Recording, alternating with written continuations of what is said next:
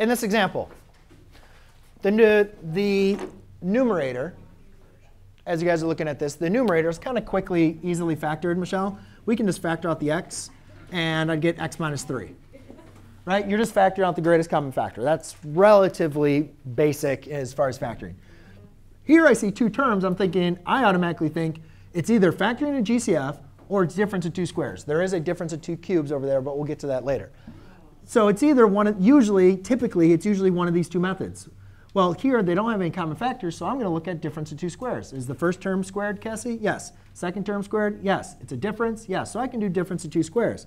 So the difference of two squares would look like this.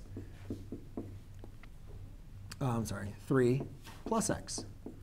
Now the problem is, though, that's not exactly the same as what my numerator is, right?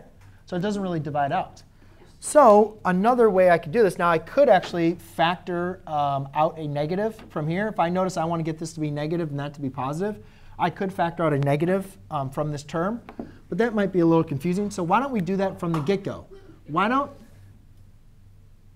I just factor, if I rewrite this, so I rewrite this as a negative x squared plus 9, correct? And I factor out a negative. That means I'm dividing out a negative. I'm not changing the problem. I'm just dividing out a negative. So therefore, I have x times x minus 3 all over x, or negative, times x squared minus 9. Now that's in a format that you guys are much more familiar with, right? Yeah.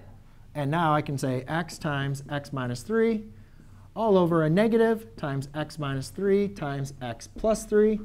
Now I see that, oh, OK, I have two discontinuities. X cannot equal, or sorry, x equals, when x equals 3, that is my whole. And when x equals negative 3, that is my asymptote. Hold on a second. So my simplified answer is x over, or I could have a negative x over x plus 3. OK? And so again, since the x plus 3 stays, that's why my asymptote is at negative 3. Question?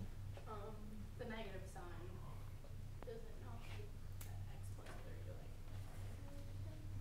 3, do Yeah, you could distribute the negative if you wanted to.